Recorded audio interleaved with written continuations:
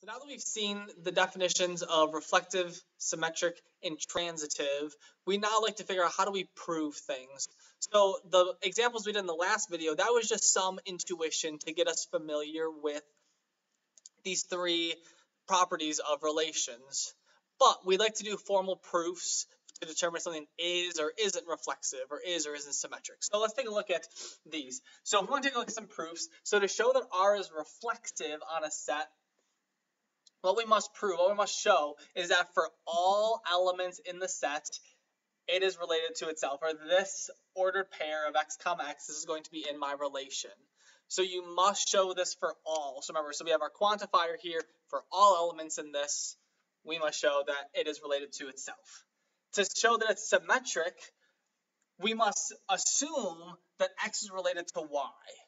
So we must assume that x comma y is an R, then show that if this is true, so if we assume that x is related to y, we now want to show that y is related to x. Similarly here, now to show that it's transitive, we're going to assume that x is related to y, so x comma y is an R, and y is related to z. Then, once we make this assumption that these are both true, then we want to try to show that x is now related to z. So we have this property of x going to y going to z. Does x go to z?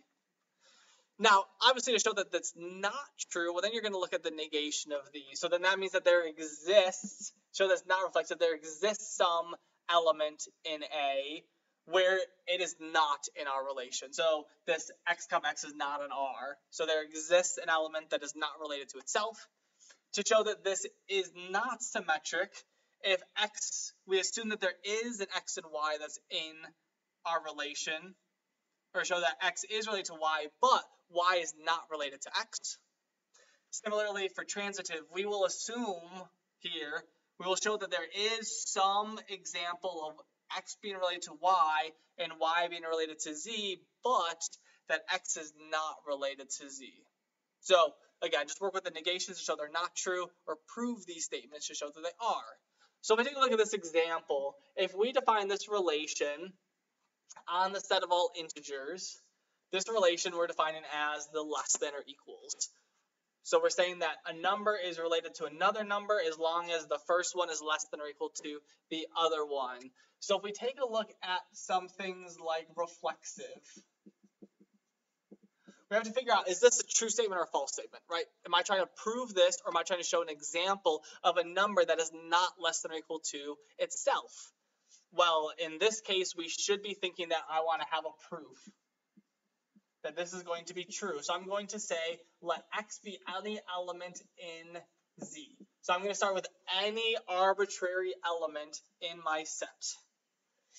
Let x be in Z. Notice x is less than or equal to x. Hence, x comma x is in my relation. So I have verified that any number is less than or equal to itself, right? That's just a basic statement here. So indeed, this is reflexive. Now if we move on to symmetric. So symmetric, now we're trying to figure out, is it true that if one number is less than or equal to another number, that then the opposite is going to be true, that then the second number is actually less than or equal to the first? Well, no, right? We should have that intuition saying, obviously, that's not the case. So we'll have some type of counterexample here. Counterexample. So we could say, consider 1, 2. So we have this ordered pair 1, 2. We see that 1, 2 is an element of our relation since 1 is less than or equal to 2. Right, so we verified that this ordered pair is an R because 1 is less than or equal to 2. However, 2, 1 is not an element of R.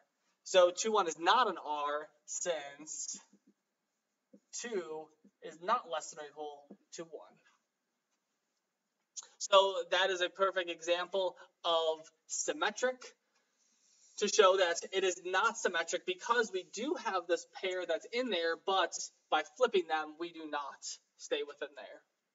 Now for transitive, So now if we want to study transitive, again, we want to assume two things. We want to assume that we have one ordered pair and then the next ordered pair where this middle number is the same. They're both in this. Then we want to show that this is true. So we could ask ourselves some questions about numbers. So for instance, if 1 is less than or equal to 5, 5 is less than or equal to 7, is 1 less than or equal to 7? Well, yes. So we should be thinking that this is going to be a true statement. So we're going to try to have some type of proof about this. So again, when we're trying to show proving things, we need to work in generality. We need to show that for all of these elements, this is going to be true. So proof, we're going to say let x, y, and z be elements of z. So again, we work with some arbitrary elements in this set, and we need to assume, we're going to assume that x, y is in R, and y, z is in R. So we make this assumption of these being true. Our goal is to figure out why is x related to z. So we can unpack this a little bit now. So we could say, since xy is in R, this implies that x is less than or equal to y. So again, we use this definition of what is our relation to help us unpack what this statement is saying. Similarly, we see that y is less than or equal to z. So because we have y, z, this ordered pair is in our relation, we also know that y is less than or equal to z. So clearly, if x is less than or equal to y and y is less than or equal to z, then x is less than or equal to y, which is less than or equal to z, which then implies x is less than or equal to z.